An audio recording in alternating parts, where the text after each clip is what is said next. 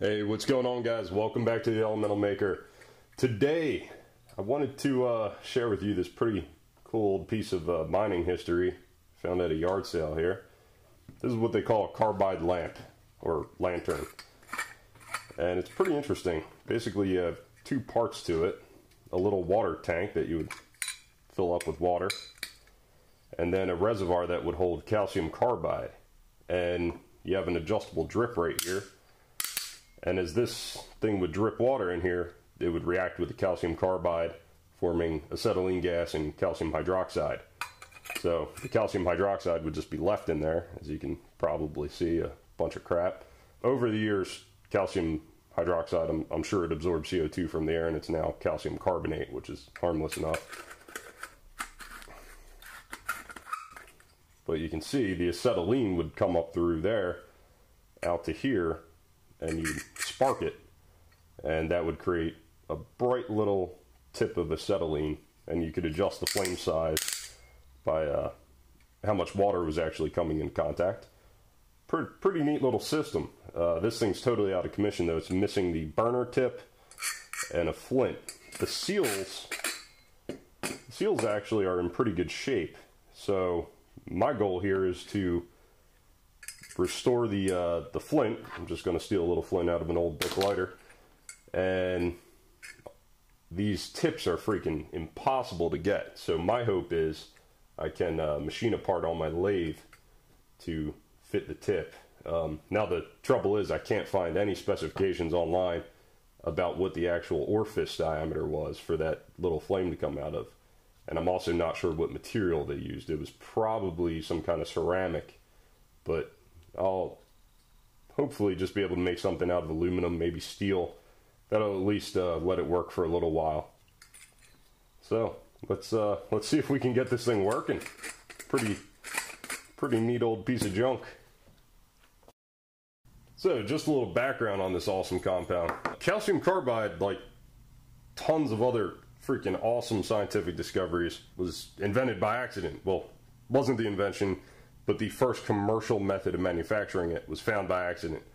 Guy Thomas Wilson, I think it was around 1890, was looking for a way to make aluminum from ore using electric arcs. And he kind of had a little bit of a process down. He wasn't making enough to be viable. So he was trying to get a more reactive metal that he could reduce the alumina with to make aluminum. You know, one of your more reactive metals is calcium. You can reduce alumina, make aluminum. So he tried reacting dehydrated lime, so calcium oxide, with carbon, which, you know, makes sense, a smelting process. You're taking the oxygen away, making CO2, getting left with pure calcium. But what ended up happening in there is the calcium combined with excess carbon and formed calcium carbide. Now, he thought he had calcium because it reacted with metal, or water rather. So he was super excited, thought, holy crap, I made calcium, this is going to be great. But when he dropped it in water, gave off a totally different odor than was anticipated, and the flame also burnt sooty, which was not indicative of hydrogen that should have been produced. So they enlisted some dude from a local university, I think the University of North Carolina, and they realized they made calcium carbide. But at the time there were no uses for the shit, because nobody had it, nobody knew how to use it, and basically he had to go around and figure out ways that this stuff could be used. It has a super hot flame. So the really interesting thing is, at the time, the gas lighting was pretty poor quality. You know, they didn't have any super bright burning flames that could really light effectively. So with calcium carbide producing acetylene gas, he was able to market this as a new gas for lighting, and it became hugely successful. It also was immediately adopted for metal cutting and torching and welding. So just like Teflon, you know, discovered by accident, but nowadays there's like no manufacturing process in the world that doesn't utilize Teflon at some point along its manufacturing line, whether it's in bushings or bearings or for a reaction vessel. Same thing here. It's calcium carbide isn't used quite as much today. You know, there's more effective gases, easier to handle gases than acetylene. But if you go to any junkyard ever, you will see oxyacetylene tanks. well, oxygen and acetylene tanks. It's super useful for cutting because it's so portable and so effective. It has such a hot flame, especially when it's combined with oxygen. So that is why miners started using it in their headlamps, because one, it was easy to control the drip rate and control your gas, and two, it produced a super bright flame. So they were able to see what the heck they were doing in the mines finally, versus, you know, kind of mining in the dark. Not really the dark, but the lamps they had weren't nearly as effective as an acetylene lamp. So pretty interesting history behind this stuff. It's really cool, and if you ever get some, it's a bit of fun to play with. So you can see in my reaction vessel here, it's actually producing calcium hydroxide, which yeah, it's caustic. Woo! Look at that one. Now, if you find an old mining lamp, the cool thing is the calcium hydroxide will have absorbed carbon dioxide out of the air, and basically it just becomes calcium carbonate, chalk. And that's actually the principle used in CO2 scrubbers. So if you ever use a scuba rebreathing system, I think they actually use lithium hydroxide in those because it's a little more effective at absorbing CO2. But once this dried up, and if I let it expose to air for a significant amount of time, I'm not sure how long, it would actually convert from calcium hydroxide to calcium carbonate. So pretty interesting stuff. So it looks like I'm going to take the reflector off to get a measurement on here. Surprised it's not seized on there. I wonder if it's a probably a grade stainless. 0.215. See if it reduces down there. Looks like it does reduce. So apparently these things are a friction fit, which I found kind of surprising. I know this is a Butterfly brand, which was apparently a cheap Chinese knockoff. I probably wouldn't even grabbed it had I known that. Some of them have threaded inserts, some of them are just a friction fit. And apparently an old miner's trick was to just smear a little toothpaste around it and plop it in there. It creates an air seal, and it's a water-soluble sealant, so don't have to worry about leaving gunked up residue in there that'll never come off. Given the measurement there, I'm going to try to machine a little something up and see if we can't get this thing working.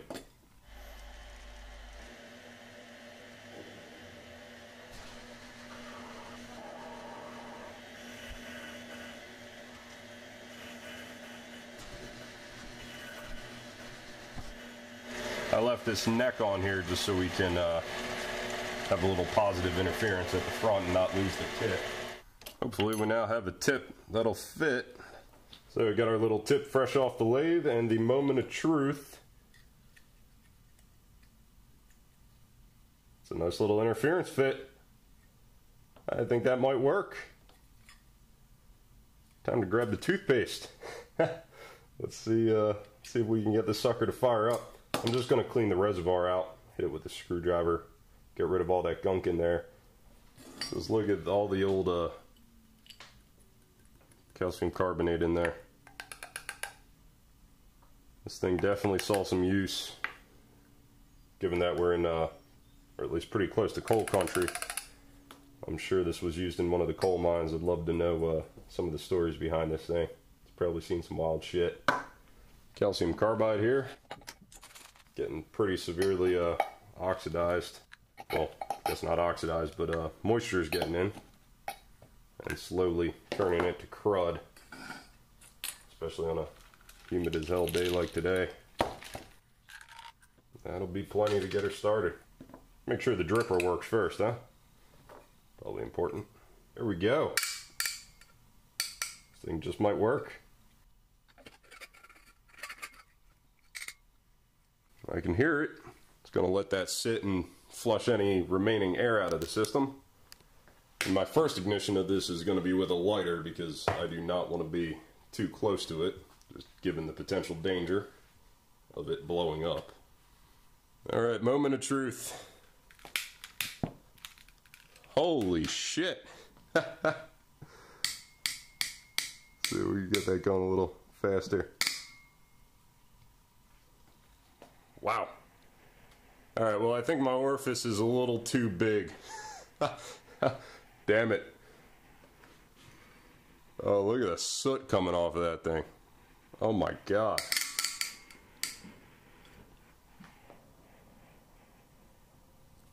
Wow, my ceiling is going to be black. That thing does throw some light out though, even with an improper tip. That's a good bit of flame. That is wild. I cannot believe that. Alright, so it looks like to get this thing to really work right, I'm going to need to get some smaller drill bits. I wonder if I could punch that hole in a little bit. That reaction vessel gets hot. See why it has a bit of rubber on there. Whew! Stanky. I'm going to try taking an automatic center punch to the hole a little bit and trying to reduce the size a hair. So if I get right on the edge there, can hopefully knock this hole in a bit and reduce the orifice size. Certainly looks smaller. Let's see how she works now.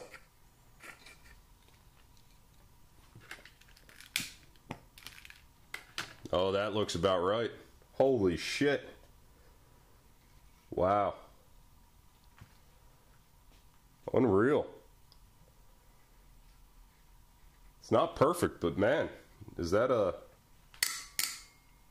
that's significantly better. Some old technology, but man, is that cool. There's a guy on YouTube, I think his channel is Exploring Abandoned Mines, and often in the mines you'll see what he calls carbide writing, and the miners actually used to use these carbide lamps to write on the walls. You can see the amount of soot it puts out. Also made it pretty versatile to actually mark stuff. Not really sure how they did this exactly. Well, I think you get the point. Yeah, the miners used to write on the mine walls and indicate important stuff, or usually just how many carts they sent up. There's the inside of the reaction vessel. You can still hear it. Pretty freaking cool. Well, I hope you guys enjoyed this. It's not my usual video, but I thought it was something pretty cool to bring back to life. And surprised we got it working so quickly. I definitely need to get some smaller drill bits so I can get this nozzle to the correct size. So if any of you guys happen to know what the correct diameter for the nozzle orifice there actually is, please drop a comment below, because I really want to know. That way I can produce this part correctly and really get this thing working as it should. Well, thank you so much for watching. I hope you guys enjoyed. Definitely isn't my normal style of video, but hopefully you guys maybe learned something, or at least thought it was interesting. So, hope you enjoyed. Have a great one.